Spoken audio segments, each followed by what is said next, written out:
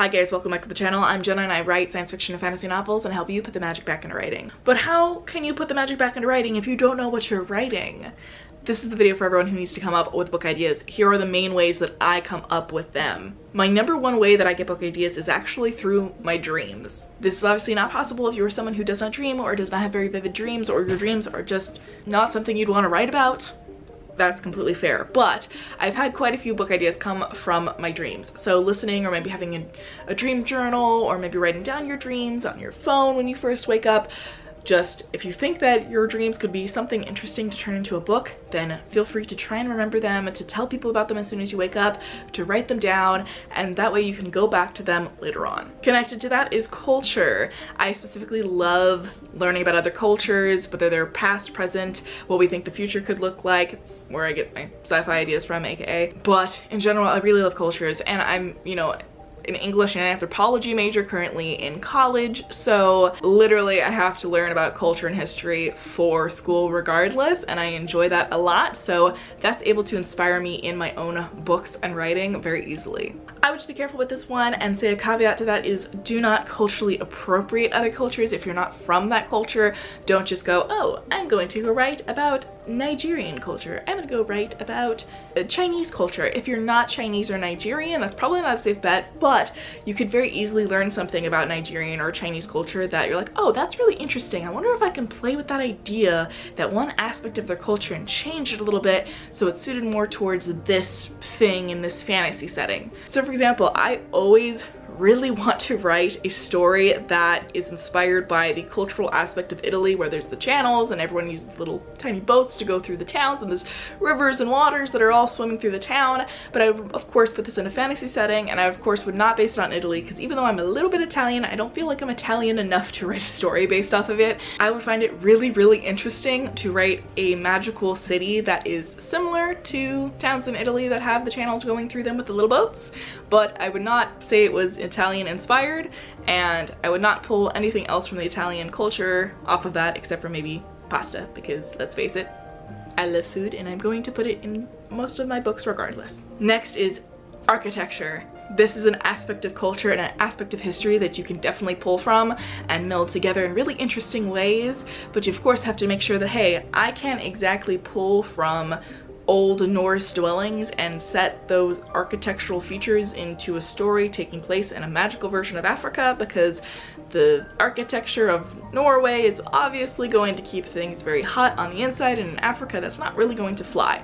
So of course you have to think about these logically, but they can still help you in your story to inspire you.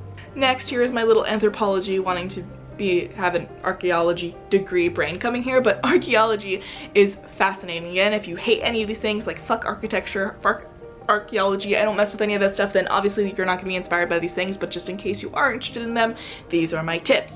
So archaeology is so fascinating. So one of the things that I wish I could see more people doing is when we find really sad or really interesting burials, or when we find really interesting pottery and other things like that, I would love to see more people write stories based off of what they think that person's life would have been like, what got them to the specific point where they died, what got that specific piece of pottery in that specific place.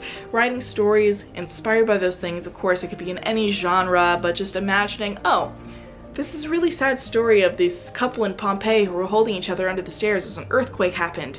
Oh, you know what? That gives me a really sad backstory for the main character's parents. Like that doesn't have to be a one-to-one comparison, it doesn't have to be a perfect pull over, but finding things in archaeology to inspire you for your stories, no matter what genre they are, can be really, really interesting, and I wish I heard more people talk about it. Next, of course, to be inspired by other media, such as other books, other TV shows, other movies, video games. Most of my books are inspired by video games.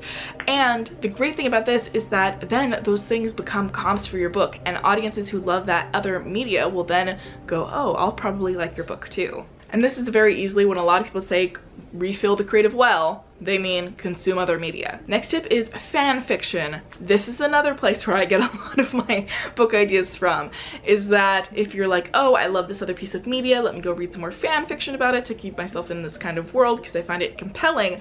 Well, what if you wrote a world similar to what you were consuming? For example, I've seen done a couple different times for a couple different fandoms that I am a fan of, that they do East of the Sun, West of the Moon inspired books for those characters. So I've read like a Zutara one where he turned into a dragon. I've read a couple other ones where people turned into like dragons, bears, and other things like that. And so that's when I first heard about the myth, East of the Sun, West of the Moon, and then I dove into it more and I was like, this is a really interesting concept of a myth and I would love to play with it one day. So that set in the back burner of my mind. I was like, oh, I always wanted to do a story based off of that. So when I actually watched Fruits Basket, I was like, oh my god, let me blend these two ideas together, play with them in my mind, set it in a small Viking town in Canada, and bada bing bada boom, you have my latest work in progress, which if you have not heard about, that's the comps for it. And I'm not saying too much else from that, but I'm probably do a writing episode about it soon. So feel free to take from fan fiction, learn from fan fiction, because those things are damn well addicting and they don't even have to have proper grammar or spelling, and people still eat them up because they're fantastic storytellers. Not necessarily fantastic like grammar people, but they try and we love them for it. And sometimes when they have a great mix of both, chef's kiss, wonderful, we love it. Next is attached but very specific, is that if you're writing romance, as I do, I typically write things like romantic fantasy, romantic sci-fi, like all of my books need to have a romance in them. But a lot of my inspiration actually comes from couples I find in other media where I'm like, ooh, I'd love to play with that trope. That doesn't make sense. So for example, I'll go, oh, I love Dragon Age Inquisition. I am obsessed with Cullen and the Inquisitor, who is a elf Lavellen, because that's who I always play and that's who I always romance. What if I wrote an entire book with playing around a little bit deeper with the dynamics of those characters on a deeper, more traumatic level, and boom, you have my Viking family whip that I'm working on right now. And it's great because if anybody asks about it, I'm just like, it's Viking Dragon Age Inquisition with a Cullen romance. And if people know that media, they're immediately like, I want to read that. This is where I typically get the rest of my ideas from, but these are just characters. So for example, I will be like, oh, I love this character from Dragon Age Inquisition named Dorian. What if I gave him a lot more trauma? And then he became Knights from Spaceborne. So I literally pulled my story, which is Spaceborne, which is inspired by Mass Effect. I was like, you know what other character I love to see? Dorian from Dragon Age Inquisition. Let me play around with him a little bit, mess him up some more, and then make him his own kind of thing and put him inside of Spaceborne. And that became the character Knights. So feel free to play around with characters, tropes, other things that you see in other media or in your own personal life, and feel free to give it a little bit of a twist. So you're like, oh, I love this character from the show, but what if she lost an arm? Oh, I love this character in here, but what if they weren't the side character? What if they were the main character? All these can lead to great, fantastic ideas for your book, and the more you work on it, the more you spin on it, the more unique your idea is going to become over time, and the inspiration will basically fall into the background. You'll be like, oh yeah, this was inspired by this media, and it'll have some of the flavor of it still, but it'll become its own unique thing and won't be really comparable one-to-one to the other media. After you add more of these other inspirations in, after you've worked on it for so long, it'll become its own unique thing. Next place I get inspiration is just from the universe. This is really great if you are writing something with like celestial magic or sci-fi, but looking at things that are happening in space is so interesting.